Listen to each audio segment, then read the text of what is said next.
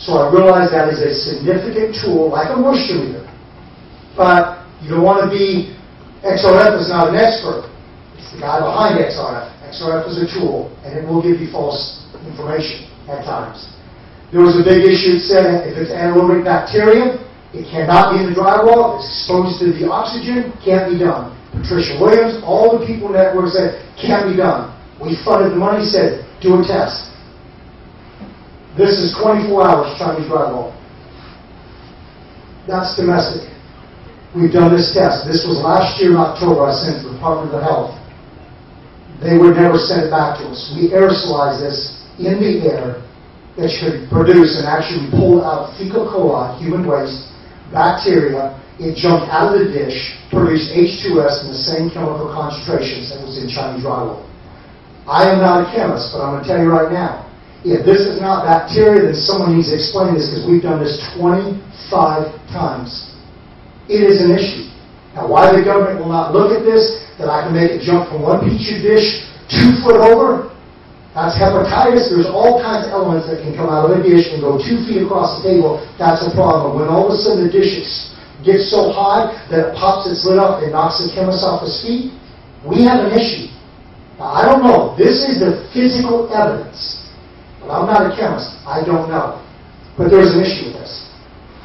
Now you say, well, who did this study? How about the top toxicologists at the University of Florida? How about the nuclear facilities at the University of Florida and the top analytical departments at the University of Florida? And I wanted a contract with them, and they gave me use of the $1 million microscopes, and they opened up the entire departments. I said, you people got the technology. You're 10 minutes away from my lab. I want you guys to help us understand what we're dealing with. We also got in with Dr. Cheney and also with Dr. Sullivan, who was teaching with the Building Envelope Science Institute, the Rinker School of College of Construction. These guys are experts in construction. And they looked at me and said, we have no idea. So we've now been networked with them trying to understand what these problems are.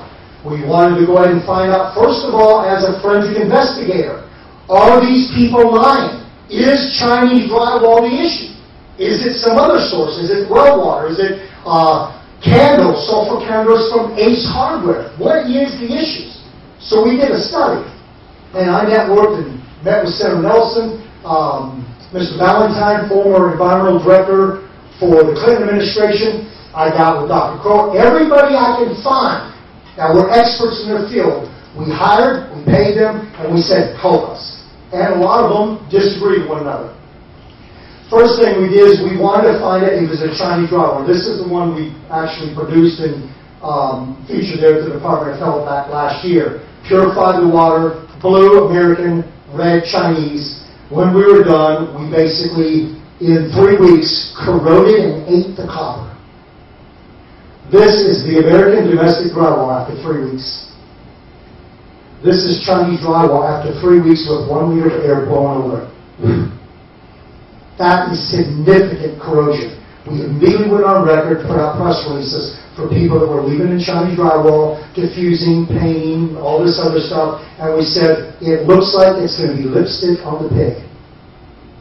If you leave that in with these corrosions, and I've been in 4 or 5 states and went all over the place, never charged anybody for a reason because I didn't know what I was doing, and I was gathering information. I was trying to perform a forensic investigation and analysis to Chinese drywall and what the effects and the performance problems were and how to fix it. What's the protocol? After 7 months, 18-hour days, 7 days a week with a crew of about 10 to 15 of us, you know what we found out?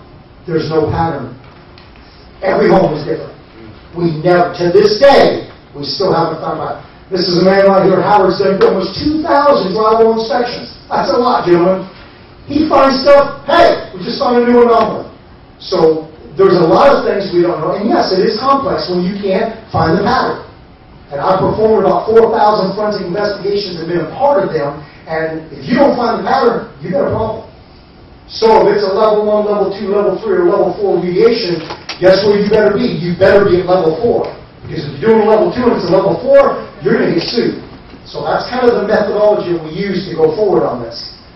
And of course, work with Jack Frost. Many people here in the Institute, that many of you have heard, asked it to be reduplicated at the University of Florida. also at ARS. And the big problem I had is I want to know if the low voltage wiring sets out for a alarm system, or if it all of a sudden goes bad, and someone breaks in the house and kills somebody, do I come liable because I left that copper in there?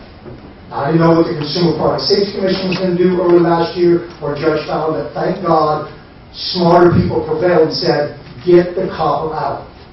Again, once you break that protective coating, and again, you can do all the corrosion studies you want, but I challenge anybody here to spend the money I've had over the last year and a half and tell me that you can leak copper in a house. There are some serious problems with this, and if 5 years later a house burns down, anything happens. I've been in homes that the electric outlets have caught on fire. Okay? There's other homes, no problems. But here's the problem. Where do you start playing a guessing game? And where do you start assuming liability? And how much does it cost to go and just take it out, gut it, and do it right? So again, I believe in partial remediations under certain controls, but I also believe if you start putting lipstick on the pig, you're going to get in trouble. And that's what we refer to the remediation industry as a patch job or a Band-Aid job. Me personally, I'm not involved in those and probably never will be. And there's other ones here. Now, we can save some money and fix it and do partial remediation, fine. But be careful about your liability. Just some more testing that they did. This is the, they said that the wood does not absorb hydrogen sulfide, carbonyl sulfide, all these other things. Well, I found out they were full of it. Because we pull more VOCs and cross-contamination, and people say there's no such thing as cross-contamination. Okay, well, the studies we did that were very extensive, okay, showed there was significant levels. Robert Wessler, who works with me on the ASTM committee chairman that I chair for C11 on Chinese drywall, made this statement. Gypsum is a sink.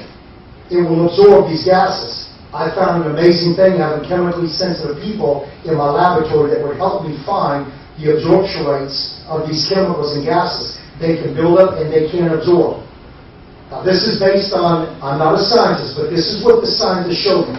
And one that was a 35-year corrosion expert at the University of Florida. And as we began to do these and pull out these VOCs, we found out we could diffuse them because, as we heard other experts, these chemicals are very volatile. They will go quickly, but they will absorb. If you take an onion and take a cube of butter, stick it in the same Ziploc bag and stick it in your refrigerator for a week, you'll understand what I'm talking about. Don't butter your toast in the morning with that butter. Now, I have found 1,000 ways how not to remediate Chinese drywall, and it costs me a lot of money. But once I grab the tiger by the tail, I'm a full United States